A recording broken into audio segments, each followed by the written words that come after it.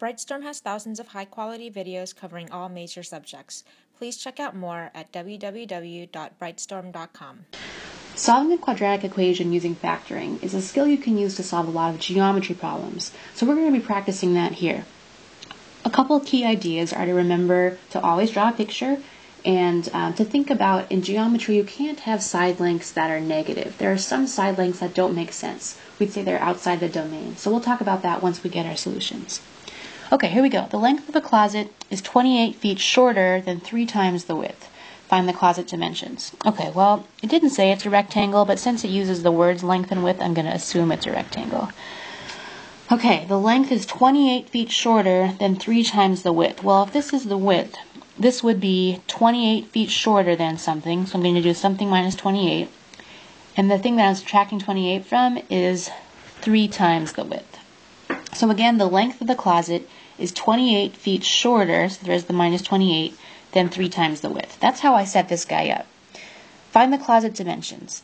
Well, the thing they forgot to tell us, that I forgot to tell you here, is that the area is equal to 20.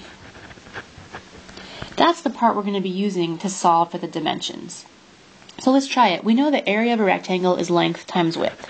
So length is 3w minus 28. It's going to be multiplied by the width, and the result should give us the answer 20. Let's go ahead and distribute on the left-hand side,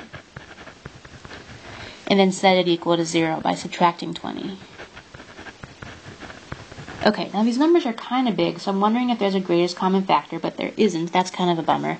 So you're just going to have to go ahead and factor using whatever technique you like to use. I'm going to use guess and check. I know the first terms have to be 3w and w, because those are the only numbers that multiply to 3. Now for the last ones, they have to multiply to negative 20, so it could be 4 and 5. I'm going to go with 2 and 10, and since I already did this problem, I know this is going to work, but you guys are going to want to either, if you're doing guess and check, plan on doing some erasing, or if you're using one of the other methods, like the area or the box and rectangle, you should be able to arrive at this factored form. Okay, now that it's factored, using the zero product property, I'm going to set each parenthesis equal to 0 to get my answers for w. W could be equal to negative 2/3 or positive 10, and this is where we talk about the context of the problem, like the real problem. The width of a closet could not be negative 2/3 feet. That doesn't make any sense.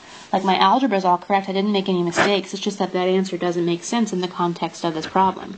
What does make sense is that the width of this closet be 10 feet. If I know the width is 10 and I know that the area is 20, that tells me the length must be, let's see, 10 times what gives me 20? That'd be 2 feet. So my picture wasn't drawn to scale. See how I act like this was 10 and that's 2? That's kind of weird. Like, in my equations, the 2 should be the small side, but that's okay. Like, I didn't know that going into the problem. I just sketched a picture. Now I know the correctly I would probably have the w on the long side and the 3w minus 28 on the vertical side. But I did find a length and width that multiplies to 20, and that also meets the requirement that the length is equal to 28 feet shorter than 3 times the width. That's how I know I did my problem correctly. Okay, now the next one is a right triangle. I know it's a right triangle because it has that right triangle marking, so I'm going to use the Pythagorean theorem. Leg squared plus leg squared equals hypotenuse squared. You guys might also know it as a squared plus b squared equals c squared. That's fine, as long as you remember that a and b are the sides that touch the right angle, and then c is the hypotenuse. Okay, so for a squared, I'm going to put parentheses around it. That's a really common student mistake, to forget those parentheses, and we'll talk about it in a second. What I'm going to have to do is square each one of those binomials, get it all equal to 0, and then refactor. Now, a lot of students, when they do a squared, they'll say it's 2x squared. It's actually not, because the 2 is squared and the x is squared. This should be 4x squared. If you FOIL out the next piece, I'm going to have you guys try that on your own. You should get this. On the right-hand side, if you FOIL it out, you should get this 12x plus 4. Okay, so now everything's expanded. In order to solve for a polynomial, I need to have it in standard form, meaning equal to 0. So I'm going to subtract everything over to the right. I'll let you guys finish that on your, or try that on your own. You get 4x squared minus 16x. Then I'm ready to factor. The greatest common factor here is 4x.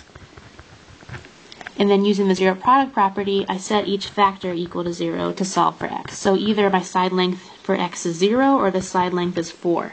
Now 0 doesn't make sense, right? Like I can't have the side length of my triangle be 0. So that can't be an answer. It's got to be 4.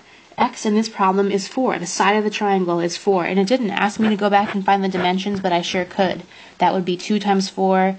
This would be 4 plus 2, and that would be 12 minus 2 is 10. So I sure could go back and label the dimensions of that triangle. The key idea was setting it up properly using the Pythagorean theorem. So geometry and algebra are so intertwined, it's too bad that we often make them separate courses. These are examples of geometry problems that you can't solve without factoring techniques from algebra. By 2. I can't do this with you two laughing back there. Work it. Work it. So if we had, no, that's not right, 3 coplanar points. So have you ever gotten off an airplane? Has to be Less than. yeah. Dang. Is it like 500 degrees in here or what? All right, so when you're in chemistry class, you're going to be doing a lot of work. You're going to be starting over. So as an example, we could consider like you've got a chain hanging from two thicks.